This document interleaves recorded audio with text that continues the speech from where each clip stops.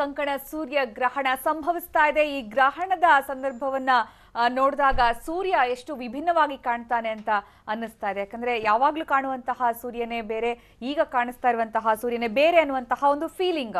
ವಿಶ್ವನಾಥ್ ಅವರೇ, ಗ್ರಹಣದ ಸಂದರ್ಭದ ಸೂರ್ಯ ವಿಭಿನ್ನವಾಗಿರ್ತಾನೆ, ವಿಶೇಷವಾಗಿರ್ತಾನೆ, ಆಕರ್ಷಕವಾಗಿರ್ತಾನೆ ಅನ್ನೋದು.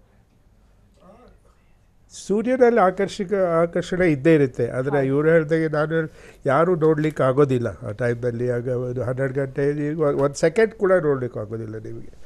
ಆದ್ದರಿಂದ ಈ ಟೈಮ್ನಲ್ಲಿ ನಿಧಾನವಾಗಿ ನಮಗೆ ನೋಡೋದಕ್ಕಾಗುತ್ತೆ. ಸೊ ದಯವಿಟ್ಟು ನೋಡಿ, ನಾನು ಬೇಡ ಅಂತ ಹೇಳ್ತಿಲ್ಲ, ನಾವು ಎಚ್ಚರಿಕೆ ಕೊಡಲೇಬೇಕಾಗುತ್ತೆ. ಒಂದು ಕೆಲವು ಜಾಗರೂಕತೆ ವಹಿಸ್ಬಿಟ್ಟು ನೋಡಿ. ಈಗ ಇದೇ ಥರ ಟಿ ವಿನಲ್ಲಿ ನೋಡ್ಬೋದು, ಆದರೆ ಟಿ ವಿನಲ್ಲಿ ನೋಡಬೇಡಿ. ಯಾಕಂದರೆ ಇದು ಹೊರಗೆ ಹೋಗಿ ನೋಡಬೇಕಾದ ದೃಶ್ಯ. ಓಕೆ, ನಾವೆಲ್ಲ ಮಿಸ್ ಮಾಡ್ಕೊತಾ ಇದ್ದೀವಿ ಆ್ಯಕ್ಚುಲಿ. ಹೊರಗೆ ಹೋಗಿ ನೋಡಬೇಕಾದ ದೃಶ್ಯ. ಸೊ ಟಿ ವಿನಲ್ಲಿ ಮನೇಲಿರೋ ನೋಡ್ಕೊಳ್ಳಿ. ಬಟ್ ಸಂತೋಷ ಪಡ್ಬೇಕು. ನಮ್ಮ ಎಚ್ ನರಸಿಂಹಯ್ಯನವರು ಅಂತ ಇದ್ದರು, ಭಾಳ ಫೇಮಸ್ಸು ಬೆಂಗಳೂರಿನಲ್ಲಿ. ಅವರು ಈ ಟೈಮ್ನಲ್ಲಿ ಎಲ್ಲರಿಗೂ ಸ್ಕೂಲ್ ಗ್ರೌಂಡ್ಸಲ್ಲಿ ಪುರಿ ಹಂಚೋರು. ನಮ್ಮ ಕಳ್ಳೆಪುರಿ ಅಂತ ಹೇಳ್ತೀವಲ್ಲ, ಅದೇ ಇದು. ಯಾಕಂದರೆ ಅವ್ರದ್ದು ಏನೂ ಆಗೋದಿಲ್ಲ ಅನ್ನೋ ಇದರಿಂದ, ಎತ್ತಿದ್ರೂ ಏನೂ ಆಗೋದಿಲ್ಲ ಅಂತ. ಆ್ಯಂಡ್ ಈವನ್ ಈ ಗರ್ಭಿಣಿ ಹೆಂಗಸರು ಕೆಲವರು ಇದಾಗೇ ಪುರಾವೆ ಇದು ಮಾಡಿದ್ದಾರೆ, ಅವ್ರಿಗೆ ಏನೂ ಆಗಿಲ್ಲ.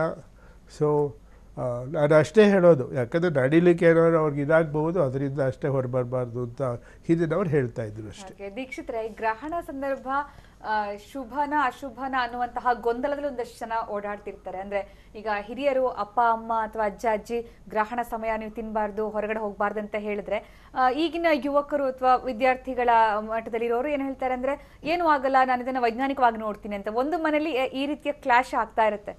ಅಂದ್ರೆ ಧಾರ್ಮಿಕವಾಗಿ ಹೇಳೋರು, ವೈಜ್ಞಾನಿಕವಾಗಿ ಯೋಚನೆ ಮಾಡೋರು. ಇದ್ರ ನಡುವೆ ಯಾವ ರೀತಿ ಇರಬೇಕು ಅಂತ ಅನ್ಸುತ್ತೆ ತಮಗೆ? ನಮಗೆ ಹಿರಿಯರಿಂದ ನಾವು ಮನೆಯಲ್ಲಿ ಬಂದಿದ್ದೀವಿ. ಹಿರಿಯರ ಮಾರ್ಗದರ್ಶನವನ್ನು ಕೆಲವೊಂದು ವಿಷಯಗಳಲ್ಲಿ ನಾವು ಅನುಸರಿಸಲೇಬೇಕು. ನಾನು BCom ಓದ್ತೀನಿ ಅಂದರೆ, ಇಲ್ಲಲ್ಲ ನಾನು MBBS ಓದ್ತೀನಿ ಅಂದರೆ ಅವನ ಇಚ್ಛೆ ಅದಿರುತ್ತೆ, ಹಾಗೆ ಮಾಡಪ್ಪ ಅನ್ಬೋದು. ಇಂಥ ಒಂದು ಧಾರ್ಮಿಕ ವಿಷಯಗಳು ಬಂದಾಗ ಹಿರಿಯರ ಒಂದು ಸೂಚನೆಯನ್ನು ಖಂಡಿತವಾಗ್ಲೂ ಪಾಲಿಸಲೇಬೇಕಾಗತ್ತೆ. ಈಗ ಇಡೀ ದಿನ ನೀನು ಮನೆಯಲ್ಲೇ ಕೂತ್ಕೊಂಡಿರಪ್ಪ, ನೀನು ಊಟ ಮಾಡಬೇಡ, ತಿಂಡಿ ತಿನ್ನಬೇಡ ಅಂತ ಯಾರೂ ಹಿರಿಯರು ಹೇಳೋದಿಲ್ಲ. ಕೆಲವೊಂದು ಕಾಲಗಳು, ಆ ನೇಮ ಕಾಲಗಳೇನಿರುತ್ತೆ, ಆ ಕಾಲಗಳಲ್ಲಿ ಹಿರಿಯರ ಮಾತನ್ನು ಖಂಡಿತವಾಗ್ಲೂ ನಾವು ಪಾಲಿಸಲೇಬೇಕು. ಇಷ್ಟ ಇಲ್ಲದಿದ್ರು ಪಾಲಿಸಬೇಕು ಅಂತ ನೀವು ಹೇಳ್ತೀರಾ. ವಿಶ್ವನಾಥ್ ಅವ್ರು ಏನು ಹೇಳ್ತಾರೆ? ನಾನು ಹೇಳೋದು, ಹಿಂದಿನ ಕಾಲದಲ್ಲಿ ಮಾಡ್ತಾ ಇದ್ರು, ಅವರಿಗೆ ಗೊತ್ತಿರಲಿಲ್ಲ, ಅದರಲ್ಲಿ ತಪ್ಪಿಲ್ಲ ಹಿಂದಿನ ಕಾಲ. ಈಗ ನಮಗೆ ಚೆನ್ನಾಗಿ ಗೊತ್ತಿದೆ ಆ ಸಮಯದಲ್ಲಿ ಏನೂ ಆಗೋದಿಲ್ಲ ಅಂತ. ಆದ್ದರಿಂದ ಇದು ಹಿರಿಯರ ಪ್ರಶ್ನೆ ಅಲ್ಲ. ಹಿರಿಯರು ಎಲ್ಲದರಲ್ಲೂ ಅವ್ರಿಗೆ ಗೊತ್ತಿರಲಿಲ್ಲ ಅಷ್ಟೇ, ಅವ್ರ ತಪ್ಪು ಅಂತ ನಾನು ಹೇಳೋಲ್ಲ. ಆಗ ಇದ್ದಿದ್ದ ನಾಲೆಜ್ ಅಷ್ಟೇ. ಸೊ ನನಗೆ ನಮ್ಮನೆಯಲ್ಲೂ ಮಾಡ್ತಿದ್ರು ಒಂದು ಕಾಲದಲ್ಲಿ. ಆದ್ದರಿಂದ ಆದರೆ ನಾವು ಮಾಡೋದಿಲ್ಲ, ಯಾಕಂದರೆ ಅದಕ್ಕೆ ಯಾವ ಬೇಸಿಸ್ ಆಧಾರವೂ ಇಲ್ಲ. ಆಮೇಲೆ ಇವರು ಗುರುಗಳು ಅಂತ ಹೇಳಿದ್ರು, ಫಾರ್ ಎಕ್ಸಾಂಪಲ್ ಧನುರಾಶಿ ಸರ್ ನೀವು ಹೇಳಿದ್ದು, ಧನುರಾಶಿ ನಾನು ಮೂಲ ನಕ್ಷತ್ರ ಧನುರಾಶಿನವರು. ಓಕೆ, ನನಗೇನಾದ್ರು ಎಫೆಕ್ಟ್ ಆಗ್ತಾ ಇದ್ರೆ ಒಂದೇ ರೀತಿ, ನಾನು ಟಿ ವಿಗೆ ಬಂದಿರೋದು ಒಂದೇ ರೀತಿ ಎಫೆಕ್ಟ್ ಆಗ್ತದೆ. ಯಾವ ಥರವೂ ನಮಗೆ ಅಫೆಕ್ಟ್ ಆಗೋದಿಲ್ಲ. ಯಾಕಂದರೆ ಇನ್ನೊಂದು ನೋಡ್ಕೋಬೇಕು, ಇದು ಜ್ಯೋತಿಷ್ಯಕ್ಕೆ ಹೋಗುತ್ತೆ. ಇದ್ರ ಬಗ್ಗೆ ಮಾತಾಡ್ತೀನಿ ನಿಮ್ಮ ಜೊತೆಗೆ. ಈಗ ನಮ್ಮ ಜೊತೆಗೆ ಮಾತಾಡೋದಕ್ಕೆ ಹಿರಿಯ ವಿಜ್ಞಾನಿ ಆಗಿರುವಂತಹ ಡಾಕ್ಟರ್ ಆನಂದ್ ಅವರೀಗ ಸಂಪರ್ಕದಲ್ಲಿದ್ದಾರೆ. ಡಾಕ್ಟರ್ ಆನಂದ್ ಅವರೇ, ಕಂಕಣ ಸೂರ್ಯ ಗ್ರಹಣ ಸಂಭವಿಸ್ತಾ ಇದೆ, ಗ್ರಹಣ ಶುರುವಾಗಿದೆ. ಈಗ ಗ್ರಹಣ ಮಧ್ಯಕಾಲಕ್ಕೆ ನಾವೀಗ ಪ್ರವೇಶ ಮಾಡ್ತಾ ಇದೀವಿ ಅಂತ ಅನ್ನಿಸ್ತಾ ಇದ್ದೀನಿ ಸ್ವಲ್ಪ ಹೊತ್ತಲ್ಲಿ. ತಾವೇನು ಹೇಳ್ತೀರಾ ಈ ಸಂದರ್ಭದಲ್ಲಿ? ಮೇಡಮ್, ಗ್ರಹಣ ಶುರುವಾಗಿದೆ. ಕಾಲ ಪ್ರಕಾರ ಈಗಾಗಲೇ ಶುರುವಾಗಿರಬೇಕು. ಆದರೆ ನಮಗೆ ಇಲ್ಲಿಂದ ಮೋಡ ಇರೋದ್ರಿಂದ ಇಲ್ಲಿಂದ ಏನೂ ಕಾಣಿಸ್ತಾ ಇಲ್ಲ. ಆದ್ದರಿಂದ ಇಲ್ಲಿ ಗ್ರಹಣ ನಮಗೆ ಗೋಚರಿಸ್ತಿಲ್ಲ ಹೊರತು ಇಲ್ಲಿ ಗ್ರಹಣ ಪ್ರಕ್ರಿಯೆ ಶುರುವಾಗಿದೆ ಅಂತ ತಿಳ್ಕೊಬೋದು. ಬೆಂಗಳೂರಿಗರಿಗೆ ನಿರಾಸೆ ಅಲ್ವಾ ಇದು? ಬೆಂಗಳೂರಿಗರಿಗೆ ನಿರಾಸೆ ಅಲ್ವಾ? ನಿರಾಶೆ ಇದು ಎಕ್ಸ್ಪೆಕ್ಟೆಡ್ ಮೇಡಮ್. ಯಾಕೆಂದರೆ ತುಂಬ ಒಂದು 10-15 ದಿವಸದಿಂದ ಮೋಡ ಇದ್ದಿದ್ದರಿಂದ ನಮ್ಮದು ಈಗಲೂ ಆಶಾಭಾವನೆ ಇದೆ. ಎಲ್ಲೋ ಒಂದು ಸಣ್ಣ ತುಣುಕುಗಳಾದರೂ ಸಿಕ್ಕರೆ ನಮ್ಮ ಶ್ರಮಕ್ಕೆ ಫಲ ಸಿಗುತ್ತೆ ಅಂತ ಕಾಯ್ತಾ ಇದ್ದೀವಿ. ಖಂಡಿತ ಆಗ್ಬೋದು. ಒಂದು 2-3 ನಿಮಿಷ ಅಥವಾ ಒಂದು 5-10 ನಿಮಿಷ ಸಿಕ್ಕರೂ ಒಳ್ಳೆಯದೇ. ಆನಂದ್ ಅವರಿಗೆ ಏನಾದರೂ ಹವಾಮಾನ ಇಲಾಖೆ ಮುನ್ಸೂಚನೆ ಪ್ರಕಾರ ಮೋಡ ಸರಿಯುವಂಥದ್ದು ಆ ಥರದ್ದೇನಾದರೂ ಎಕ್ಸ್ಪೆಕ್ಟೇಷನ್ ಇದೆಯಾ ಇವತ್ತು? ಇಲ್ಲ ಸರ್, ಆ್ಯಕ್ಚುಲಿ ಅವರು 3 ದಿನಕ್ಕೆ ಅಂತ ಕೊಟ್ಟಿದ್ದಾರೆ, ಅಂದರೆ 3 ದಿನನೂ ಮೋಡ ಕವಿದಿರುತ್ತೆ ಅಂತ. ಆದರೆ ಈ ತಕ್ಷಣಕ್ಕೆ ಇನ್ನೊಂದು 5 ನಿಮಿಷದಲ್ಲಿ ಅಥವಾ 10 ನಿಮಿಷದಲ್ಲಿ ಆಗುವಂಥ ಇದೆಯಲ್ಲ, ಅದನ್ನು ಕೊಡೋಕ್ಕೆ ಅವ್ರಿಗೂ ಕಷ್ಟ ಆಗುತ್ತೆ. ಅದರಿಂದ ನಾವು ಕಾದು ನೋಡಬೇಕಷ್ಟೆ. ಈಗಿರೋ ನಮಗೆ ಒಂದೇ ಒಂದು ದಾರಿ ಅಂದರೆ ಮೋಡ ಸರಿಲಿ, ಸೂರ್ಯ ಕಾಣಲಿ ಅನ್ನೋ ಒಂದು ಆಶಾಭಾವ ಅಷ್ಟೇ. ನಿಮಗೆ ನಾವು ಇನ್ಫಾರ್ಮೇಷನ್ ಕೊಡೋದಾದರೆ ಈಗ ಆಲ್ಮೋಸ್ಟ್ ಒಂದು 10% ಅಷ್ಟು ಈಗ ಆಗಿದೆ ಒಂದು ಪ್ರೊಸೀಜರ್ ಏನಿದೆ. ನಾವಿಲ್ಲಿಂದ ಸ್ಟುಡಿಯೋದಿಂದ ನೋಡ್ತಾ ಇದ್ದೀವಿ, ಬೆಳಗಾವಿ, ಕೊಚ್ಚಿ, ಮೈಸೂರು ಬೇರೆ ಬೇರೆ ಕಡೆಯಿಂದ. ಸೊ ಆದಷ್ಟು ಬೇಗ ಬೆಂಗಳೂರಿನಲ್ಲೂ ಕೂಡ ಸಿಗ್ಬೋದು ಅನ್ನೋ ಒಂದು ನಿರೀಕ್ಷೆ. ನಿಜ, ಅದೇ ಆಶೆಯಲ್ಲಿ ನಾವಿದ್ದೀವಿ. ಭವಿಷ್ಯ ಸಿಗ್ಬೋದು, ನಮಗೂ ಒಂದು ಸ್ವಲ್ಪ ಸೂರ್ಯಗ್ರಹಣ ವೀಕ್ಷಿಸೋಕ್ಕೆ ಅವಕಾಶ ಸಿಗ್ಬೋದು ಅಂತ. ಡಾಕ್ಟರ್ ಆನಂದ್ ಅವರೇ, ಕರ್ನಾಟಕದಲ್ಲಿ ಕೆಲವು ಪ್ರದೇಶಗಳಲ್ಲಿ ವಿಶೇಷವಾಗಿ ಸೂರ್ಯಗ್ರಹಣ ಗೋಚರ ಆಗುತ್ತೆ ಅಂತ ಲಿಸ್ಟ್ ಮಾಡ್ತಾ ಇದ್ದೀರಾ, ಎಲ್ಲೆಲ್ಲಿ ಕಾಣಿಸುತ್ತೆ ಅನ್ನುವ ವಿಚಾರವಾಗಿ ವಿಜ್ಞಾನಿಗಳು. ತಾವು ಕೊಡೋ ಇನ್ಫಾರ್ಮೇಶನ್ ಪ್ರಕಾರ ಎಲ್ಲೆಲ್ಲಿ ಚೆನ್ನಾಗಿ ಕಾಣಿಸ್ಬೋದು ಅಂತ? ಮೇಡಮ್, ಇದರಲ್ಲಿ ಕಂಕಣ ಸೂರ್ಯಗ್ರಹಣ ಆಗೋದು ಅಂದರೆ ಸೂರ್ಯ ಬಳೆ ರೀತಿ ಕಾಣುವಂಥದ್ದು ಪ್ರದೇಶಗಳಲ್ಲಿ ಮಂಗಳೂರು ಪ್ರಥಮವಾಗಿ, ಹಾಗೆ ಕೆಳಗಡೆ ಬಂದರೆ ಕಾಸರಗೋಡು, ಹಾಗೆ ಅದು ಕೇರಳದಲ್ಲಿ ಹೋಗುತ್ತೆ, ಕಣ್ಣೂರು, ವಯನಾಡು, ಆ ಮೂಲಕ ಹೋಗಿ ಕೊಯಂಬತ್ತೂರು, ಮಧುರೈ, ಆ ಮೂಲಕ ಹಾದೋಗುತ್ತೆ. ಅದರಿಂದ ಸೌತ್ ಕೇರಳ, ಸೌತ್ ತಮಿಳುನಾಡು ಈ ಭಾಗದಲ್ಲೆಲ್ಲ ಗೋಚರಿಸ್ತಾ ಹೋಗುತ್ತೆ. ಆದರೆ ಬೇರೆ ಭಾಗದಲ್ಲಿ ಇದು ಪಾರ್ಶ್ವಗ್ರಹಣವಾಗಿ ಕಾಣುತ್ತೆ. ಆ ಎಷ್ಟು ಪಾರ್ಶ್ವ ಆವರಿಸ್ಕೊಳ್ಳುತ್ತೆ, ಸೂರ್ಯನ ಆವರಿಸ್ಕೊಳ್ಳುತ್ತೆ ಅನ್ನೋದು ಅದು ಪ್ರದೇಶಗಳ ಮೇಲೆ ಡಿಪೆಂಡ್ ಆಗುತ್ತೆ. ಬೆಂಗಳೂರಲ್ಲಿ ಸುಮಾರು 90% ಸೂರ್ಯನ ಆವರಿಸ್ಕೋಬೋದು ಅಂತ ಎಕ್ಸ್ಪೆಕ್ಟ್ ಮಾಡ್ತಿದ್ದೀವಿ. ಅಂದರೆ ಮಡಿಕೇರಿಯಲ್ಲೂ ಕೂಡ ಚೆನ್ನಾಗಿ ಕಾಣಿಸುತ್ತೆ, ಕುಟ್ಟಾದಲ್ಲಿ, ಜೊತೆಗೆ ಗುಂಡ್ಲುಪೇಟೆಯಲ್ಲೂ ಕೂಡ ಚೆನ್ನಾಗಿ ಕಾಣಿಸ್ಬೋದು ಅಂತ ನಿರೀಕ್ಷೆ ಮಾಡ್ತಿದ್ರಿ ತಾವು. ಅಲ್ಲೂ ಕೂಡ ವೀಕ್ಷಣೆಗೆ ವ್ಯವಸ್ಥೆಯನ್ನು ಮಾಡಲಾಗಿದೆ. ಹೌದು ಮೇಡಮ್, ಅಲ್ಲೂ 94-95% ಕಂಕಣ ಸೂರ್ಯಗ್ರಹಣ ಕಾಣಿಸೋದು ಸಾಧ್ಯತೆ ಇದೆ. ವಿಶ್ವನಾಥ್ ಅವರೇ, ಈಗ ನೋಡ್ತಾ ಇದ್ವಿ ನಾವು, ಈಗ ದೃಶ್ಯದಲ್ಲಿ ನೋಡ್ತಾ ಇದ್ವಿ ನೋಡಿ, ಹಂತ ಹಂತವಾಗಿ ಸೂರ್ಯ ಕವರ್ ಆಗ್ತಾ ಇರುವಂತಹ ದೃಶ್ಯ.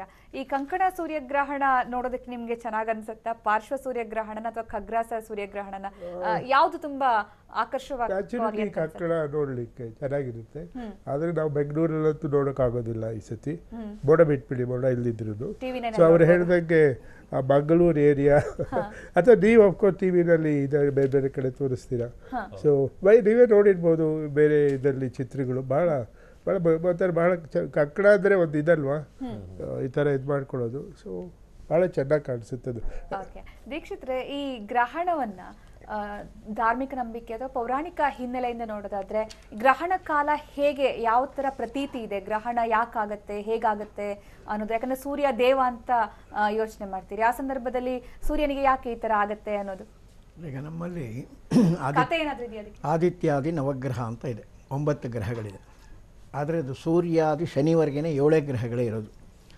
ಇನ್ನು 2 ಗ್ರಹಗಳನ್ನು ಮಹಾವಿಷ್ಣು ಅಮೃತವನ್ನು ಕರೆದಾಗ ಅವರೆಲ್ಲ ಬಂದು ಸೇರಿಕೊಂಡಾಗ ಮಹಾವಿಷ್ಣು ಮೋಹಿನಿ ಅವತಾರ ತಗೊಂಡು ಅಮೃತವನ್ನು ಅವರು ಕೊಡ್ದಿರ ಇವರಿಗೆಲ್ಲ ಅದನ್ನು ಕೊಟ್ಟು ಬಾಳ ಆ ಇದರಲ್ಲಿ ಇಬ್ಬರು ಮಧ್ಯದಲ್ಲಿ ಹೋಗಿ ದೇವತೆಗಳ ಜೊತೆ ಸೇರಿಕೊಂಡು ಸ್ವಲ್ಪ ಅಮೃತಪಾನ ಮಾಡಿದ್ರು. ಅಮೃತಪಾನ ಇದು ಅಮೃತಾನ ಅಲ್ವಾ ಅನ್ನೋದು ಅವರು ಕೂಡ ಗೊತ್ತಾಗಲಿಲ್ಲ. ಅದರಲ್ಲಿ ಒಬ್ಬ ಏನು ಮಾಡ್ದ, ಕೇತು ಕುಡಿದ ತಕ್ಷಣ ಗರ್ಭಕ್ಕಂತ ನುಂಗ್ಬಿಟ್ಟ, ಇನ್ನೊಬ್ಬ ಬಾಯಿನಲ್ಲೇ ಇಟ್ಕೊಂಡಿದ್ದ. ಬಾಯಿನಲ್ಲಿ ಇಟ್ಕೊಂಡಿದ್ದು ಒಬ್ಬ ಕುಡಿದಿದ್ದು, ಒಬ್ಬ ದೇಹದೊಳಗಡೆ ಪ್ರವೇಶ ಆಯಿತು, ಒಬ್ಬನಿಗೆ ಗಂಟ್ಲಲ್ಲೇ ನಿಂತ್ಕೊಂತು. ಮಹಾವಿಷ್ಣುವಿಗೆ ವಿಷಯ ಗೊತ್ತಾಯಿತು, ತಕ್ಷಣ ತನ್ನ ಚಕ್ರ ತೆಗೆದು ಪ್ರಯೋಗ ಮಾಡಿದ. ಸೊ 2 ಶಿರಗಳು ಉದುರೋಯ್ತು. ಬಾಯಿನಲ್ಲೇ ಇದ್ದಂಥ ಅವನಿಗೆ ಆ ಶಿರ ಹಾಗೆ ಜೀವಂತವಾಗಿ ಉಳ್ಕೊಂತು, ಯಾಕಂದರೆ ಅಮೃತಪಾನ ಮಾಡಿದ್ನಲ್ಲ. ಈ ಒಳಗೆ ಕುಡಿದಿದ್ದವನಿಗೆ ದೇಹ ಹಾಗೆ ಉಳ್ಕೊಂತು, ಶಿರ ಸತ್ತೋಯ್ತು. ಸರಿ ಯೋಚನೆ ಮಾಡಿದ್ರು, ಏನಪ್ಪ ಇದು ಹೀಗಾಯಿತು, ಇವನ ಬಾಯಿನಲ್ಲೇ ಇಟ್ಕೊಂಡ, ಇವನು ಕುಡ್ದ, ಇವ್ರನ್ನ ದೇವತೆಗಳ ಜೊತೆನೂ ಮಿಂಗಲ್ ಮಾಡೋಕ್ಕಾಗಲ್ಲ, ಇಲ್ಲ ರಾಕ್ಷಸರು ಅಂತ ಟ್ರೀಟ್ ಮಾಡಿ ಇವ್ರನ್ನ ಪೂರ್ಣ ಸಂಹಾರ ಮಾಡೋಕ್ಕಾಗಲ್ಲ, ಯಾಕಂದರೆ ಒಬ್ಬನಿಗೆ ದೇಹದಲ್ಲಿ ಹೋಗಿದೆ, ಒಬ್ಬನಿಗೆ ಬಾಯಿನಲ್ಲಿದೆ, ಇವ್ರನ್ನ ಹೇಗೆ ಮಾಡೋದು ಅಂತೇಳಿ ಶೇಷನ ಕರೆಸಿ ಅವನ್ನು ತುಂಡರಿಸಿ ಶೇಷನ ಶಿರವಿಲ್ಲದವನಿಗೂ ಶೇಷದ ದೇಹಭಾಗವನ್ನು ದೇಹ ಇಲ್ಲದವನಿಗೂ ಇಟ್ಬಿಟ್ರು. ಸೊ ಇವರಿಬ್ಬರನ್ನ ಎಲ್ಲಿ ಸೇರಿಸೋದು? ಈಗ ನಮ್ಮ ಜೊತೆ ಎಲ್ಲ ಕೂತ್ಕೊಂಡು ಮಾಡೋಕ್ಕಾಗೋದಿಲ್ಲ. ಅಷ್ಟದಿಕ್ಪಾಲಕರ ಜೊತೆ ಸೇರಿಸಿದ್ರೆ ಮೊದಲೇ ರಾಕ್ಷಸ ಬುದ್ಧಿ, ಮಳೆ ಬರಬೇಕು ಅಂದರೆ ವಿಪರೀತ ಮಳೆ ಬರ್ಸ್ಬಿಡೋದು, ಬಿಸಿಲು ಬರಬೇಕು ಅಂದರೆ ವಿಪರೀತ ಬಿಸಿಲು ಬರ್ಸ್ಬಿಡೋದು, ಇಂಥವೆಲ್ಲ ತೊಂದರೆಗಳು ಕೊಡ್ತಾ ಇರ್ತಾರೆ. ಅದರಿಂದ ಇವರಿಗೆ ಸರಿಯಾದ ಜಾಗ ಅಂದರೆ ನವಗ್ರಹಗಳು. ಈ 7 ಗ್ರಹಗಳು ಸಪ್ತಗ್ರಹಗಳು ಏನಿದೆ ಅದಕ್ಕೆ ಶನಿ ಬಹಳ ಕ್ರೂರವಾದವನು ಅಂತ. ಈಗ ಸಾಮಾನ್ಯವಾಗಿ ಯಾವುದೇ ಗ್ರಹ ಏನೇ ಆದ್ರೂ ಯೋಚನೆ ಮಾಡಲ್ಲ, ಪರವಾಗಿಲ್ಲ ಬುಧ ಗ್ರಹ ತಾನೆ, ಅಂಗಾರಕ ಗ್ರಹ ತಾನೆ, ಶುಕ್ರ ಗ್ರಹ ತಾನೆ, ಒಳ್ಳೆ ಯೋಗ ಬರುತ್ತೆ ಅಂತ ಕಲಿ. ಶನಿ ಗ್ರಹ ಅಂದಾಗ ಲೀಲೆ ಅಂತ ಸ್ವಲ್ಪ ಅಲರ್ಟ್ ಆಗ್ತಾರೆ, ಬೇರೆ ಯಾವ ಗ್ರಹಕ್ಕೂ ಅಲರ್ಟ್ ಆಗಲ್ಲ, ಶನಿ ಗ್ರಹ ಅಂತ ಅಲರ್ಟ್ ಆಗ್ತಾರೆ. ಬಟ್ ಆ್ಯಕ್ಚುಲಾಗಿ ಶನಿ ಭಾಳ ಒಳ್ಳೆ ಗ್ರಹ, ಅವನು ಯಾರಿಗೂ ಏನು ತೊಂದರೆ ಮಾಡೋನಲ್ಲ, ಕರ್ಮಣ್ಯವಾಧಿಕಾರ ಅಷ್ಟೇ. ಅವನ ಕರ್ಮದ ಪ್ರಕಾರ ಅವನ ಫಲ ಖಂಡಿತವಾಗಿ ಕೊಟ್ಬಿಡ್ತಾನೆ. ಬೇರೆ ಗ್ರಹಗಳೆಲ್ಲ ಸ್ವಲ್ಪ ಪೂಜೆ ಗೀಜೆ ಮಾಡಿ ಲಂಚ ಗಿಂಚ ಕೊಟ್ಟರೆ ಅಲ್ಲಿ ತಥಾಸ್ತು ಅಂತಾರೆ. ಈ ಶನಿಗ್ರಹ ಲಂಚ ಕೊಟ್ಟರೂ ಕೂಡ ಕೊಡುವಂಥ ಕರ್ಮನ ಮಾಡೇ ಮಾಡ್ತಾನೆ. ಅಂದರೆ ತಲೆ ಮೇಲೆ ಬೀಳಬೇಕು ಅಂತ ಸ್ವಲ್ಪ ಲಂಚ ತೊಗೊಂಡಿದ್ಲೆ ತಲೆ ಮೇಲೆ ಬೀಳೋದು ಕಾಲ ಮೇಲೆ ಆಗ್ತಾನೆ, ಒಟ್ಟಿನಲ್ಲಿ ಅವ್ನು ಮಾಡೋ ಕರ್ಮ ಮಾಡೇ ಮಾಡ್ತಾನೆ. ಇದು ಶನಿಗ್ರಹದ. ಸೊ ಅವನ ಆಳ್ವಿಕೆಯಲ್ಲಿ ಇವರಿಬ್ಬರು ಇದ್ದರೆ ಸೊ ಭಯ ಇರುತ್ತೆ. ಧೈರ್ಯವಾಗಿ ನಾವು ಗ್ರಹಗಳ ತಂಟೆಗೆ ಹೋಗೋಕ್ಕಾಗೋದಿಲ್ಲ ಅಂತ ಮಹಾವಿಷ್ಣು ತೀರ್ಮಾನ ಮಾಡಿ ಸಪ್ತಗ್ರಹಗಳದ ನವಗ್ರಹ ಅಂತ ಮಾಡಿ ಶನಿಗೆ ಬಲಭಾಗಕ್ಕೂ ಎಡಭಾಗಕ್ಕೂ ಇವರಿಬ್ಬರನ್ನ ನಿಲ್ಲಿಸ್ಬಿಟ್ರು. ಸೊ ಶನಿಯ ಬಲದಿಂದ ಈ ಗ್ರಹಗಳು ಸ್ವಲ್ಪ ಆಟ ಕಮ್ಮಿ ಮಾಡಿಕೊಂಡ್ರು. ಯಾಕೆಂತಂದರೆ ಬಹಳ ಕ್ರೂರಿ ಅವನು ಶನಿ, ಏನು ತೊಂದರೆ ಕೊಟ್ಟರಿಗ ಮತ್ತೆ ನಮಗೆ ರಾಕ್ಷಸ ಸಮೂಹಕ್ಕೋ ಇಲ್ಲ ಅಂತರಾತ್ಮಕ್ಕೋ ಕಳಿಸ್ಬಿಡ್ತಾನೆ. ಆದ್ದರಿಂದ ಸ್ವಲ್ಪ ಹುಷಾರಾಗಿ ಇರಬೇಕು ಅಂತ ನಿಂತ್ಕೊಂಡ್ರು. ಬಟ್ ಅವರು ಅವ್ರ ಕೆಲಸನ ಮಾಡ್ತಾಯಿದ್ರು.